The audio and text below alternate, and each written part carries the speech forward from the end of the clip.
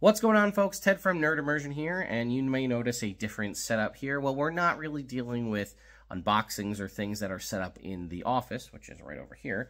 We are dealing with more tech side of things, which is this guy you see right there, the Elegoo Saturn Ultra 4 Resin 3D printer. Now, the folks over at Elegoo were nice enough to send this over to me to take a look at and review and kind of give my thoughts on it.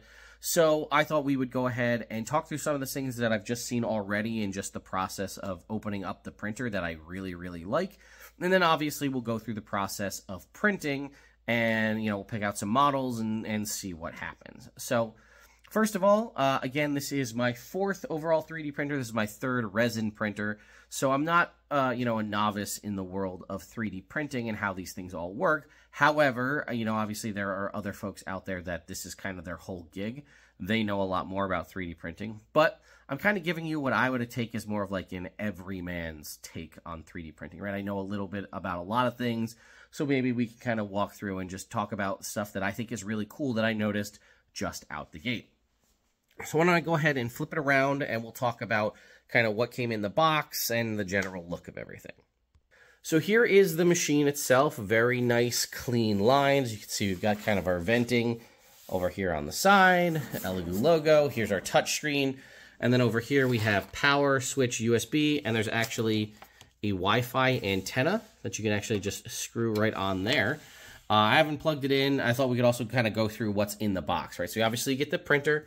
You have this kind of plastic resin tray over here, disposable gloves. You've got funnels for draining your resin back into a bottle, 2 disposable carbon masks. We've got a couple of Allen keys and a variety of screws, a metal putty knife, a plastic putty knife, and the USB stick. You obviously have the power supply and the power cord, the very sparse manual, we'll talk about that in a second, and then obviously the build plate. Now, I really like the machine. I like the look of it, and some of the stuff that's in it is just, it's very easy to use, which I think is pretty awesome. And again, being a Saturn, this is a much larger print bed than, say, something like the Mars. You can see it kind of shows off everything we just talked about here. Now, one thing that kind of bugs me, I said resin tray, it is the resin tray, is it doesn't really give us too much in the manual. Now, like I said, I've played around with these kind of printers in the past, but if this is your first printer, you might be looking for a little bit more information on how to go about using this. But you can see the dimensions here. Build volume is 218 by 122 by 220. And probably the coolest thing that I wanted to showcase here is if we go ahead and lift up the hood, we can see our Z-axis here. There's actually, this is a cover. There's an AI camera in the corner there, which I don't know what that can do. It's also something that's not really outlined in the manual. I'm hoping the software will tell it to us. But it is a self-leveling printer. I think I can actually install this build plate with one hand. So as you can see, it's kind of got this sort of setup here. So if we go over here, we can just kind of slide the build plate on and then lock it down, and that's it. We're ready to go right out the box. We could just dump resin right in the tray. Right there's the fill line. Obviously there's film that we need to remove underneath the tray. But essentially right now, if everything was calibrated and we had a model wanted to go, we could literally hit print right now. We don't have to mess around with leveling the bed at all, which is crazy. That's really awesome to see. Another thing, right, obviously we have some screws here. There's a plate. Nice and easy. It's nice that you don't have to kind of do any crazy modding for this. Just take these Allen screws out. This plate will pop off the back, and then you have a port there for whatever kind of expansion you might want to use it for. I think probably the most common would be some sort of fume extraction device, because we are dealing with a resin printer, so you need to be careful of the fumes. But like I said, the manual is pretty sparse. It's got a little bit here about, setting up the software for ChiduBox and how to use that. Again, I haven't plugged in the software. We'll do that in just a minute to kind of see what's in there. But like I said, if you're only going off the manual, you might not feel comfortable maybe doing this. Don't know what the camera can do. This sort of resin tray over here, people might look at this and be like, does this go in here? How do I use this? It's not really explained in the manual. So that's my only kind of really nitpicky complaint about it. I mean, even if you were to just go back and look at the Elegoo Mars video I did a couple years back, you have to put that in there. You have to do, there's thumb screws to tighten down. There's bed leveling that needs to happen. All this kind of stuff that you need to work on yourself to get the printer into the point where it's ready to receive a print and go. Whereas we did this one-handed, the plate's on, and now we're ready to print. There are test prints and things on there. I'm curious to see how the Wi-Fi works. So I got to get, fume extraction lines set up over here so that we can get the print going, but we'll probably jump over to the computer next and take a look at the software and see if maybe it gives us any more information or kind of tutorials on how to use it. All right, so I just wanted to showcase what was on the USB stick that came with it. There was a version of CheetoBox, which is, again, your slicing software, and then there is primarily the manual here, which is only 17 pages, and unfortunately, the digital version here of the manual isn't really giving us anything different than the print, but I just wanted to showcase, again, here's all of the pieces. I'm still not really sure what this resin tray is for. It looks like the build plate and the tank might be able to sit inside it. I don't really know what the usage of it is, but it doesn't tell me. And again, I don't think it's really necessary or needed, but if you are somebody who's looking to learn all about your printer, you're not going to get too much from the manual. Again, not too much on how to use the AI or anything. It walks you through how to set it up. Setting up the software was basically exactly what you see here. I installed it. You could also just download the latest version off of the CheetoBox website. And then I basically selected my printer, and basically everything else is good to go. I'm not going to mess with any of the code, just for the purposes of testing this out as I kind of open up the box and go. So you can see here it is, the Saturn Ultra 4. I'm just going with kind of standard here for resin and then the standard print settings. I ordered just like low VOC Elegoo gray resin off of Amazon. I'll put a link to that in the description. But basically, here it is. We are in our build plate. Now, we can take anything we want and do it here. They obviously give you some test prints. So actually, I kind of really like this. So normally what I'm used to is this rook here, right? This is the standard rook you see for pretty much any resin printer. Looks like this. But what's interesting is they had an entire set of chess pieces that look like this. So this is the queen. This was, I think, what was this? The rook. Here, over here is the knight. So basically, you could go here and their test prints. Here's the king, right? Let's get the king out here, right? You have all of these different kind of, you could basically print an entire chess set. So why don't we, I think we'll print these 4. We'll go pretty ambitious for our first print. So let's go ahead and take a look. Now, again, you might not need to do any supports for these. You might be able to just print them as they are. And again, I don't think it doesn't really tell us anything about how to add supports in the manual. So if you didn't know any better and you just said, you know what, let's give these a shot and print them as is. All right, so you know what, let's not do any supports. We'll just slice. And we'll see what happens when we throw these on the printer. I'm assuming based on their design that they should be able to work.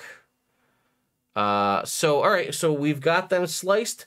Let's head over to the machine and set it up because I don't think it really tells us much on how to, let's see, how do we add Wi-Fi to this? After the printer is connected to Wi-Fi, all right, so, it doesn't actually tell us how to do it. Let's go see how easy that is. All right, I'm gonna peel this off. We have now turned on the machine for the first time. We attached the Wi-Fi antenna. All right, self-device test. Okay, status of LCD screen. The mechanical sensor is being calibrated. Do not touch the device. Alright, so it looks like it's going to go through these standard tests. I'll leave this alone. So it looks like you can use USB files. Setup went pretty quick, so we'll go to Settings, Wi-Fi. You'll pick whatever your network is. Okay, and then it actually gives you actually have to type out your entire little password here. So one of the benefits of it is a Wi-Fi printer is that if it recognizes firmware updates or software updates that need to happen to something with the printer itself, it can just go ahead and update those, download them automatically. So that came up that there was a new update for the printer itself. Important step to note is you are going to want to peel off this film here that says peel this off before printing. And there's also one on the bottom of your build plate, so peel that off as well. To get to that, you just remove these two thumb screws. We're also going to pop off our cap off of our AI camera here in the back so that hopefully we can figure out exactly how that works. We can go ahead and add a printer. As it's scanning for printers, there it is. Add printer, printer successfully added. So I think we should be good now to print. And it says in the printer manager, you can turn on the camera. So this here, video surveillance. Let's go ahead and turn that on. Oh, look, there's the inside of the machine. Okay. And then it says, oh, we can even set it up here. Let's see. Where I didn't see an option. It says there's an option to do time lapse as well. Let's see, camera connected. Oh, we click this. Here we go, time lapse. So now we can turn it on to have it just do time lapse prints that everybody always does. Slice, network sending to this printer. Send. Now I'm curious if this starts printing automatically. I guess we'll be able to tell via video surveillance. It says it's writing the file currently, as you can see on the bottom there. All right, and as you can see, we are back in the room. It is printing. It's got our percentage here. We can actually pause and stop the print from here. We can go ahead and click the video surveillance, I believe. It'll take us inside the machine right now. And we can see, again, I don't know what that is. It's kind of thing there, but either way, we can see kind of the print head, or the build plate and the resin vat going up and down. So now we just wait to see when it's done. All right, well, we have the time lapse. I looked at it a little bit. It's unfortunate. It looks like we lost pretty much everything but one print. But I'll go ahead and showcase it here. I also just wanted to take this as an opportunity to showcase how good the time lapse is. I did also notice that it says the models have to be, I think, over 50 millimeters tall for there to be a time lapse, right? Because obviously it has to get far enough above the vat to be able to showcase the actual build. So let's go ahead and hit play. So as you can see right there, these two didn't make it. That one's separated off the plate. And then it goes dark. Oh, I turned the lights off in the room. I didn't realize that it was still printing. So I was going to bed. I turned the lights off. But yeah, you can see that one stops. And then hopefully we'll go check the actual printer and have one of them complete. We'll obviously need to do resin washes and UV curing and things like that, but we'll go ahead and do that now. All right. Total print time ended up being 3 hours. So we'll go ahead and open this up. It looks like the night was the only one that ended up fully printing. So now we've kind of let this drip. We should be able to just lift this up. Now our build plate will slide out completely. We'll clean that off. Now inside here, we did have one of the prints that almost made it. Unfortunately, well, we'll go ahead and throw that in the alcohol wash as well. Now again, this is probably a little ambitious for a first-time print. Having not calibrated anything, we threw 4 pretty complex models on the printer. But I wanted to give it a shot, to give it what I thought would be a good test to see how things would be with a purely out-of-box printing solution, as, you know, it says that it is. And for what it's worth, I do think the setup was basically non-existent. We just hooked everything up and we went. And then, yeah, we obviously tried a couple of different things. But for somebody looking to get into resin printing, obviously I'd say probably the biggest thing with resin printing is fumes, right? And then obviously there is cleanup. So we went ahead and kind of soaked this a little bit here in this alcohol wash to kind of clean off everything. Now it does look like there are, I'd say the model came out pretty good. There is a little bit of shrinkage in some spots, and it looks like we actually didn't get a full print possibly on the bottom of the mouth. Looks like some of that, I don't know if you can see that, but we didn't actually get the full complete mouth. It looks like it just stopped for whatever reason. So I think what I'm going to do is I'm going to clean this all up, and maybe we'll pick a different print, something a little bit smaller, maybe one specific thing. We'll give it another go. Alright, well, as promised, I picked I've never done dice before, and I know a lot of dice makers use resin printers to make master molds for their dice. So I went ahead, and we got a few dice in here. So what do we have? Let's see how these came out. We have a D20, 12 percentile, and an 8. Now, if we were to take a look at these, honestly, they came out pretty good. And again, I've never printed these, so I just tried putting it on the bottom.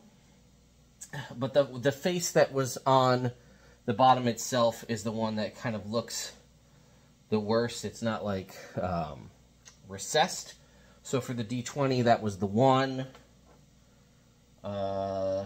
Actually, you know what? The D12 kind of came out perfect. So did the D8.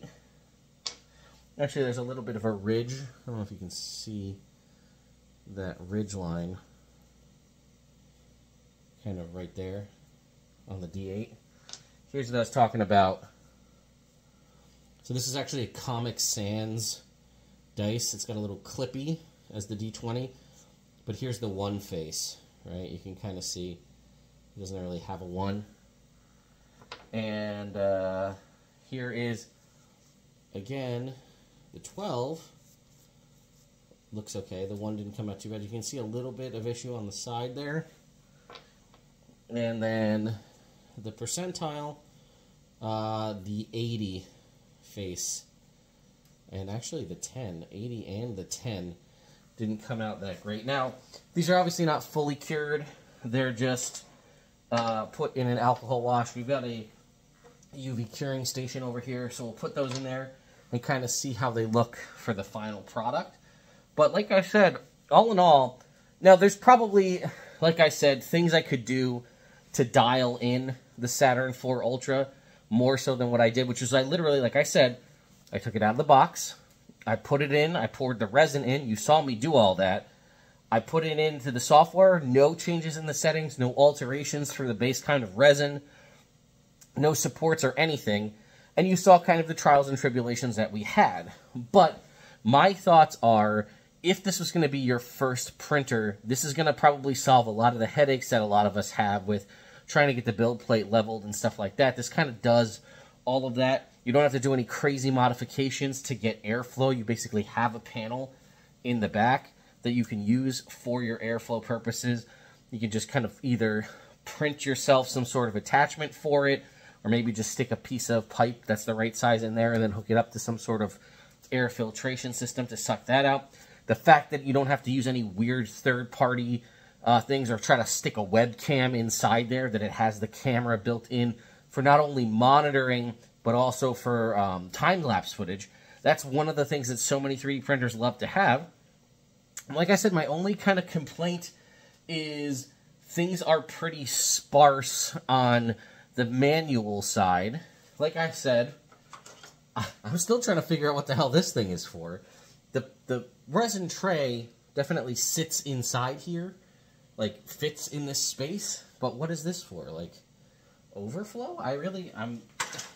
It's gonna bother me till one of you tells me what goes on. But anyway, yeah, I'm a big fan. I'll put a bunch of links down in the description to places that I usually go to pick up different minis and awesome people who make great D&D related content. But yeah, a huge shout out and thank you to the Elegoo team for sending over the Saturn IV Ultra. I think it's a fantastic machine. The build plate, as you could see, we talked about it earlier, is pretty large. I'll tell you my one other tiny little complaint is this right here, right? So because of the fact that you have self-leveling, which is kind of what all these actuators you see here are, normally a build plate would just be like the plate itself attached to the Z-axis and that's it.